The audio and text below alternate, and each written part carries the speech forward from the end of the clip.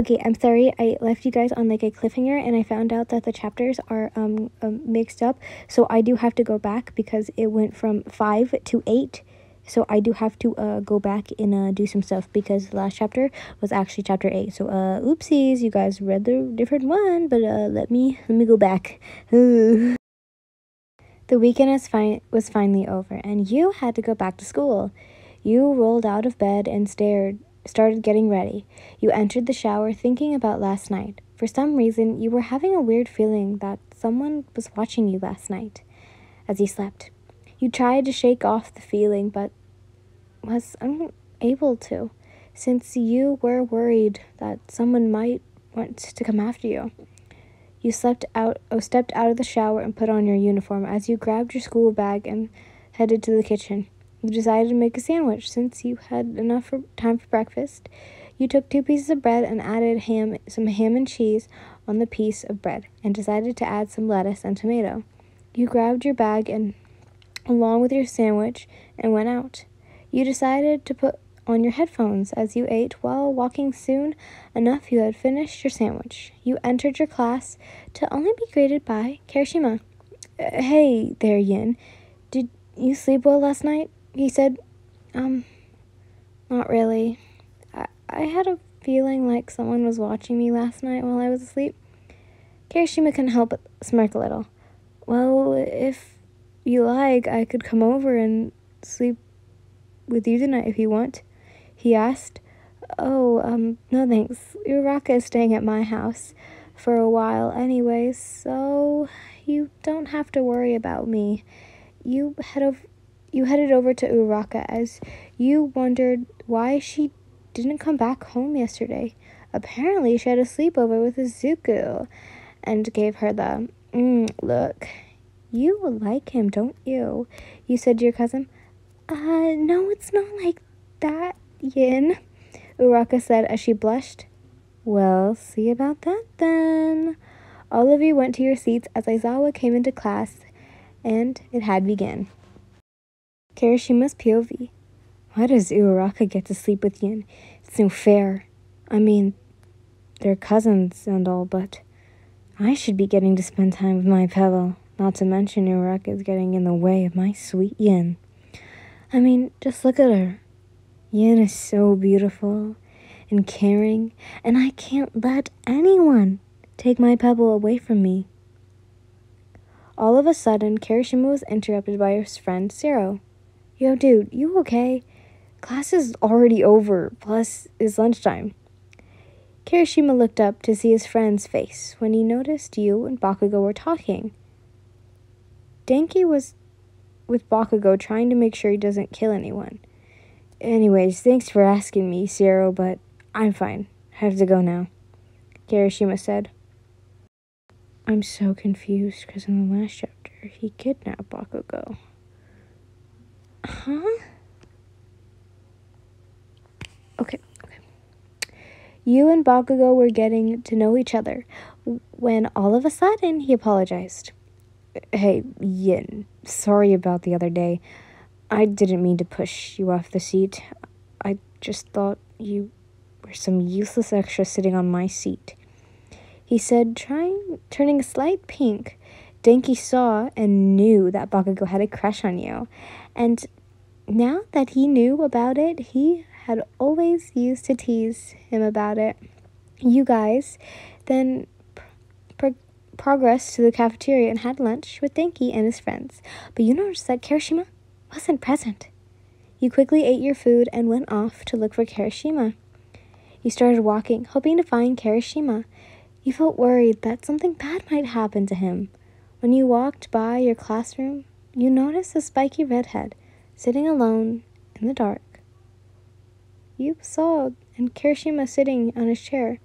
He seemed deep in thought, not to mention he had a weird little twisted look on his face. Kirishima's POV. How dare they get close to my Yin? She only belongs to me, no one else. I'm gonna kill all of them for anyone who tries to get Yin will suffer the consequences, especially Bakugo.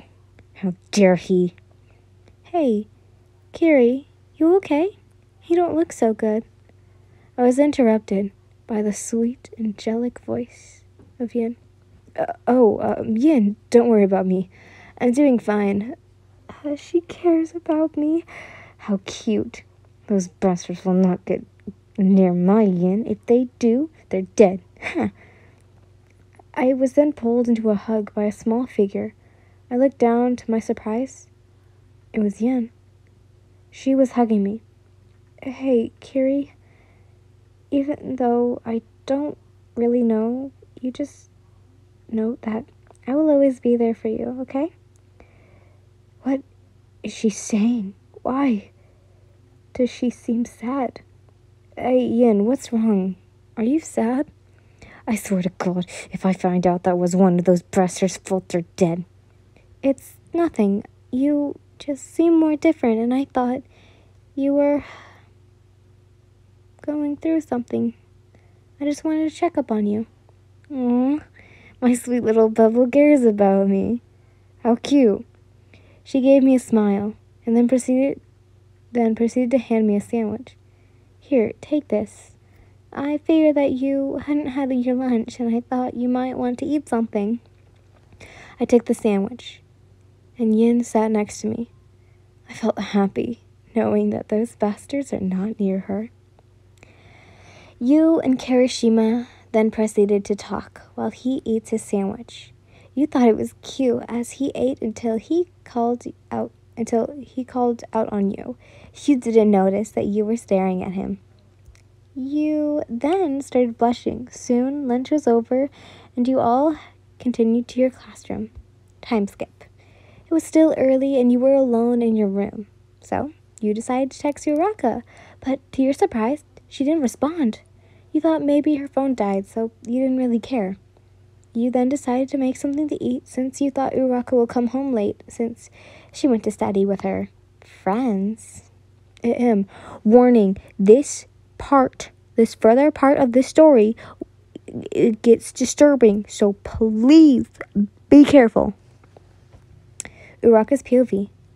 I was walking back to my cousin's house when all of a sudden I got dragged into an alleyway by someone. It was a deserted place, so I didn't bother screaming since no one would hear me.